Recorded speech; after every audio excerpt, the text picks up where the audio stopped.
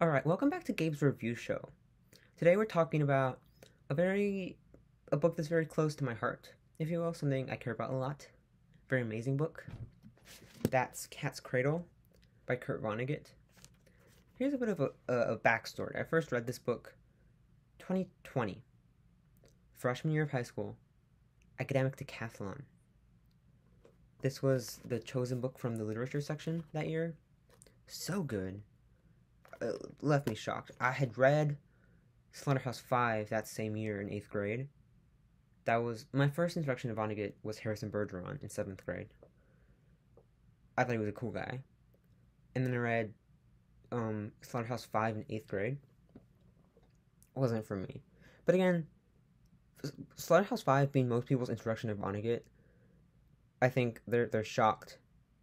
Like you don't comprehend what he's saying. You're not familiar with his style.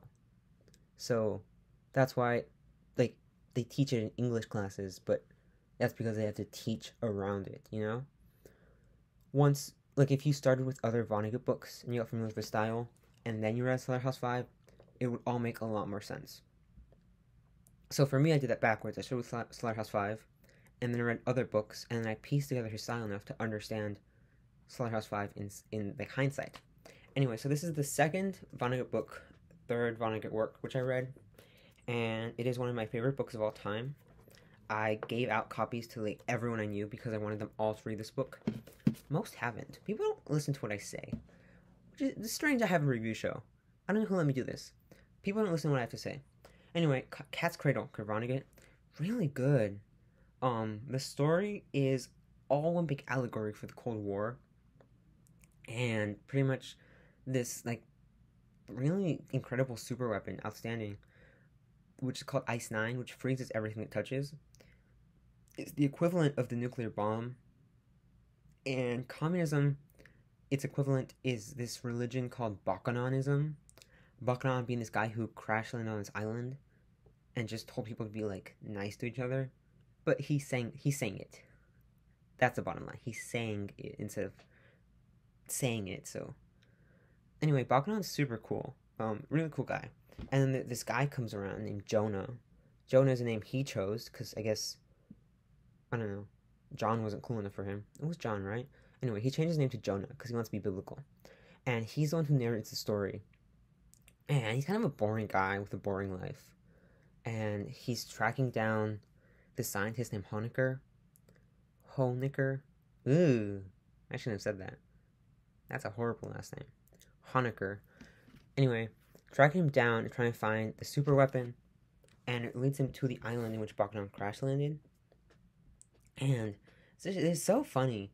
It's a very funny book. It's Vonnegut. It's amazing, amazing style. 5 stars.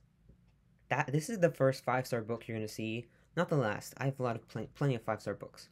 But as I previously mentioned, I have 3 favorite authors: Yukio Mishima and Vonnegut. And a third secret author, which I will tell you later. As of now, Cat's Cradle stands as possibly my favorite Vonnegut. I think its message might be the weakest. Not the weakest. I think other Vonnegut books tackle like greater like mental social themes, you know, free will versus like God-given rights and just like evolution and people's relation to like science and people's like opinions on literature.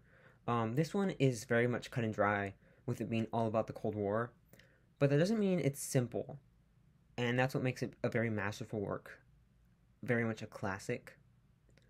The same way Slaughterhouse-Five is pretty much just about World War II, because the story is handed to him, but he makes it something so different. That's why it's a classic. That's why it's so revered. So Cat's Cradle does the same thing, but with something harder to define, which is the Cold War.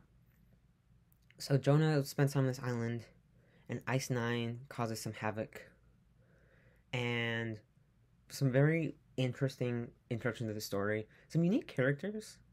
Most of them represent a real person. Some of them are just like archetypes for other people. But overall, it's one of those books that leaves you confused but like interested.